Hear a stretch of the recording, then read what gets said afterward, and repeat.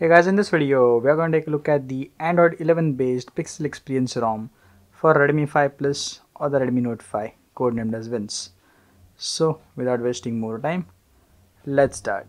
So guys, starting with the home screen, we have this beautiful wallpaper which is shot on Pixel, and we have a lot of wallpapers about that.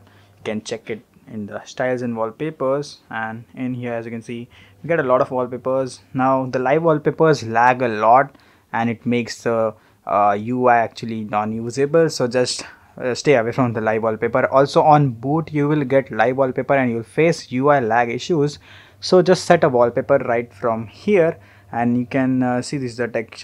These are the like for fun wallpapers, the Pixel 5 wallpapers which are earlier available to download. Then we have these landscapes which is captured on Pixel, and I have set one, and it like the quality is really high resolution, so I have set this one. It looks really nice on the home screen. Everything is visible, the text and all. Then this is the home screen, the basic Pixel launcher. We don't have any extra settings with the Pixel launcher because Pixel experience is just for the stock Pixel experience, not for the features. Then this is the UI of the settings, and in the about phone, this is the Android version. It says 11, and it comes with the 5 November latest security patch. Also comes with the Dark Ages Ultimo kernel, which is the latest Dark Ages update kernel. And this is the 24 November build, which is also, yeah, this is like the first build. So yeah. So guys, as this is Pixel experience, right from the UI we get the Pixel UI, then the apps we get the Google Pixel apps. Yeah, just stock Google apps are here. Then the camera is the Google Camera Go. It works really fine. There are no issues with the camera, with the video and all that stuff. But if you want an advanced camera with advanced options, you can easily install the Google Camera, the Gcam, modded Gcam. And I don't know if any like older versions work, but yeah, the recent versions should work fine with this ROM. So if you are using it on Android 10, the latest versions of the Gcam, then you can also install it on this Android 11 ROM. It should work. There should be like no issues at all, and you can just find any Gcam, the working Gcam, on Telegram, so you can just join the groups and all that stuff and just get a like working Gcam for this ROM. Now guys, as this is Pixel experience, we don't get like a lot of stuff, but yeah, just the basic stuff is present here. Turn on the light when charging, which is the LED light charging, then battery percentage, and the full charge lasts about, it will tell you about your usage, how much it will last. Like this device is actually on idle, so yeah, it will say it lasts like for 4 days, and screen users for now it's just 1 hour, and I'm charged it full, so to check. But yeah, the battery, the deep sleep is everything fine, so not much of issues are present. Then into sound we also have the live caption, which you can enable and you can just use it anywhere on any other apps, so it's a really good option. And yes, it's from the Pixel, so it works totally fine.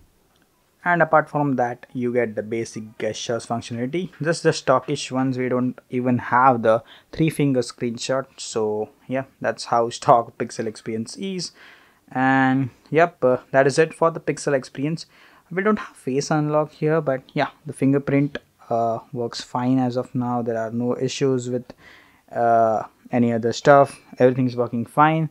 Just a bit of stutter and lag is there, and also don't set live wallpaper. It will like just freeze the UI and it will like stutter a lot, like total hell of a lag. So yeah, that is it. Now if you want to install this ROM, just follow this process. Like the installation is easy, wipe and all that stuff, but yeah, just in case if you are installing Android 11 for the first time, I'll just do it for you guys.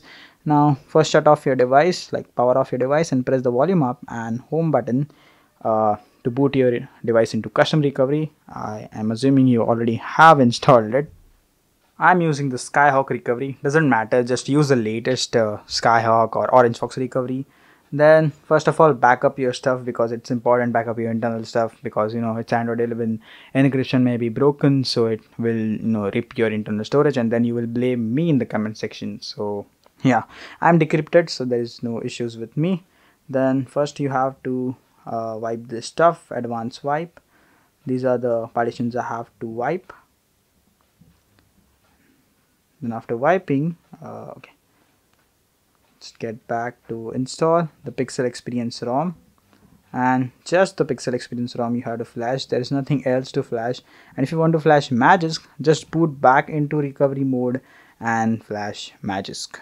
Like in some cases, if you flash it with the ROM, then it will not like get fully installed, and then you have to again install it. So yeah, that's the issues with Magisk. Let's skip the installation. So guys, I had the reboot install after complete option enabled, so it auto rebooted after installation. And here is the Google boot animation, the pixel boot animation, whatever you can say. And yeah, that is it for the video. If you guys really like this video, you have to press the like button. If not, dislike button, and you can post your feedback down below in the comment section. Also, if you want to watch a lot of videos, more upcoming videos on Android 11 and other stuff about the Redmi 5 Plus or the Redmi Note 5, codenamed wins, you can just subscribe down below. And I'll see you guys in the next video. Till then guys, take care and please wear a face mask. Bye bye.